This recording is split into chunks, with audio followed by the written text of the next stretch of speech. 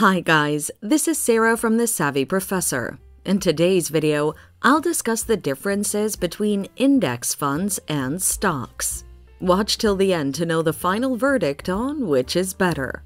But first, let's start with the differences.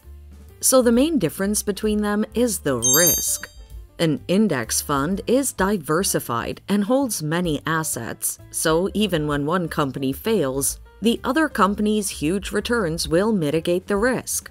The failing company will just be a small percentage of the entire investment, thus a lower risk.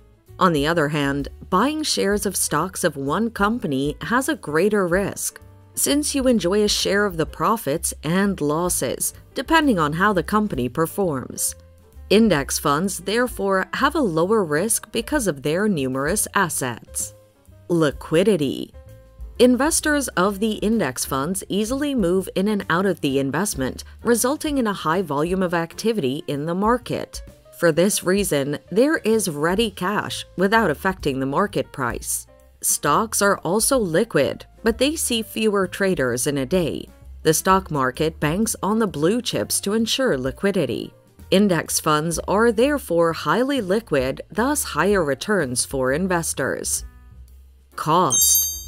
Investors focusing on long-term investments are better off with individual stocks that are cheaper than investing in index funds. The taxes are limited until the investor makes a sale, hence giving them more time to invest further and gain more. On the other hand, having a large investment portfolio is expensive, as they pay more taxes and spend more in investing in index funds.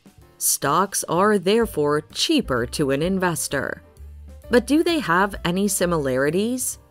Yes, the two are similar in that they both involve investing by purchasing shares and then owning a percentage equivalent to the shares you bought. To sum up, which is better, index funds or stocks? What I like most about stocks is that they're cheaper to invest in, especially for long-term investment.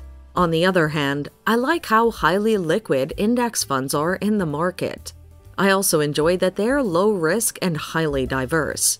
I therefore choose index funds as the overall winner because it offers higher returns to the investor at the end of the day. Feel free to check out the products from the links in the description. Thanks for watching. Till next time.